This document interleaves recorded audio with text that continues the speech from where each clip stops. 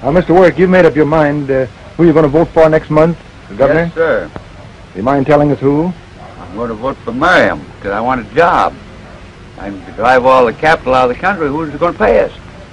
And you think then that Merriam would be the safest for us all? Absolutely. There's no time to trade horses in the middle of the stream. Thank you very much, Mr. Work. Mr. Butler, are you going to vote in the coming election? I certainly am. Just who do you wish to vote for, Mr. Butler?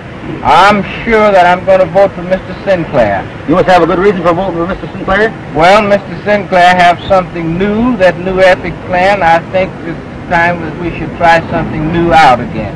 And you think the epic plan will work? I don't know, but I'm willing to take a chance on it. Now, Mr. Skinner, just who are you going to vote for? I'm going to vote for Merriam because I need prosperity. I've selected Upton Sinclair. And you probably have some good reason for having selected him. Will you tell us that? Well, for the first reason, we need a complete rejuvenation of our governmental system, and that's the main reason.